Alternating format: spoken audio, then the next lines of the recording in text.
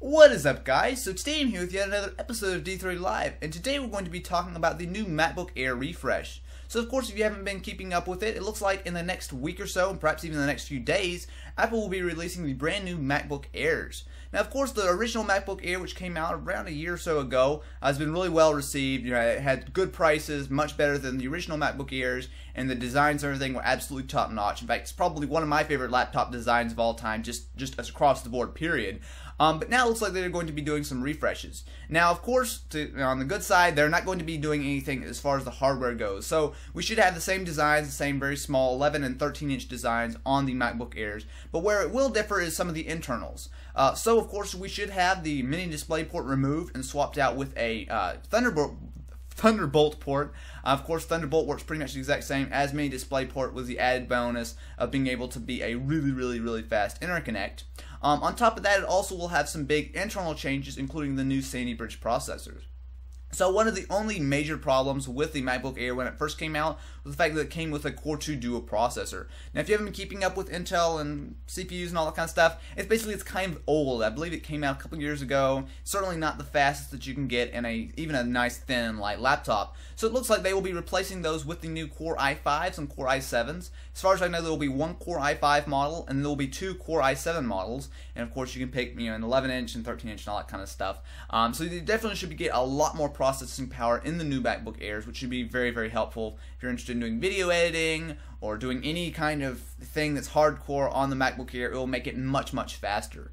Now, beyond that, I don't see a ton of changes. I hope that we would see 4 GB of RAM standard in the MacBook Air. That's one thing. 2 GB in a $1,000 computer, it's a little cheap, especially since you really can't get at it yourself and upgrade it and whatnot. So I really like to see if they can upgrade it to 4 GB. And most likely we will probably just see the integrated graphics in the Core i5s and i7s. I don't really see them adding any kind of dedicated solution, but you never know.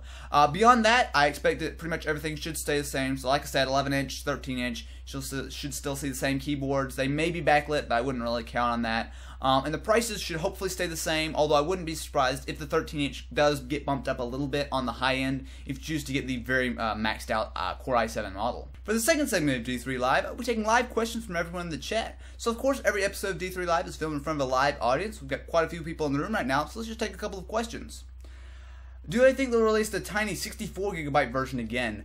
Yeah, I wouldn't be surprised. I mean, even though that's not a ton of storage for a laptop like the MacBook Air, which is really thin, really light, not totally meant to be a normal system that's gonna be carrying all your data and everything around. Typically you're gonna have some kind of storage elsewhere outside the computer. I think 64 GB is okay, considering it does have a solid state drive. And in fact, that's one of the great things about the MacBook Air is that it does have that solid state drive, which just makes it so much faster, so much snappier, so much more responsive than a typical laptop would be. So even though 64 GB is certainly not a lot, I think a lot of people can get by with that, and I think it's definitely worth it to get in at that low $1,000 price point, which is not technically that low, but it keeps it from getting any higher than that, I suppose.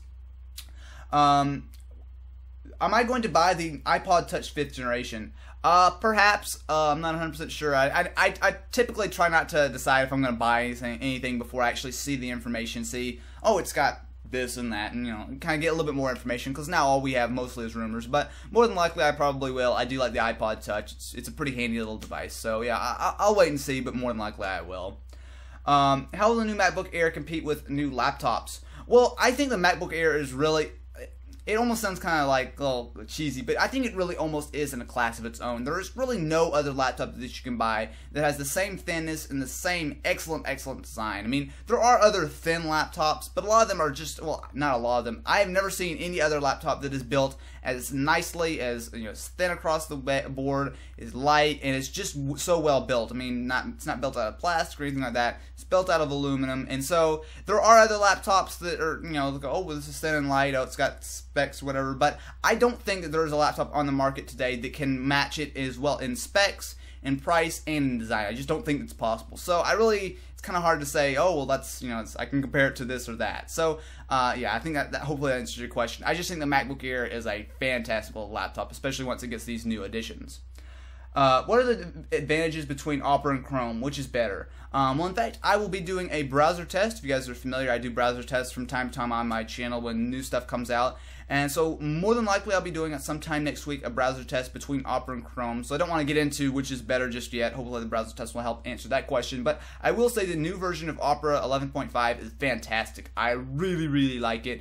There's a couple of new features as far as the speed dial and that kind of stuff. But what I really like is the UI. It's a lot cleaner. It's a lot more sleek. A little bit smaller. Before I thought it was kind of a little bit too big, almost like cartoonishly big like Chrome is, but they really pared it down. I think they did a great job. So I'm really looking forward to testing out Opera as far as, you know, the specs, or not the specs, but the times and the scores and all that kind of stuff. But just right off the bat, I really do like Opera as far as the design and all that kind of stuff goes. Will there be new colors for the new MacBook Air? Well, there was a rumor that we may be getting a black MacBook Air. Of course, if you guys are not familiar, typically Apple laptops used to be just white, and then they came out with the aluminum ones, which of course were kind of silver. But there was at one time a black MacBook Air, original MacBook. Just straight MacBook, you know, the plastic one. There was a black version of that. However, they don't make that anymore. But there was some talk that they may be bringing that back with the MacBook Air, with you know, the standard kind of silver aluminum finish as well as some kind of black. Personally, kind of like the backlit keyboard, I think it's possible, but I wouldn't definitely, you know, plan on getting one. I mean, it very well might happen, but like I said, I'm not really sold on we're definitely gonna be able to see that. Anyway, guys, that's it for this week's episode of D3 Live. If you enjoyed, definitely be sure to hit that subscribe button up above. You'll be notified with all of my new content. And, of course, you'll also be notified when I go live for D3 Live. So not only can you watch the episodes on YouTube, but you can also come watch the show live.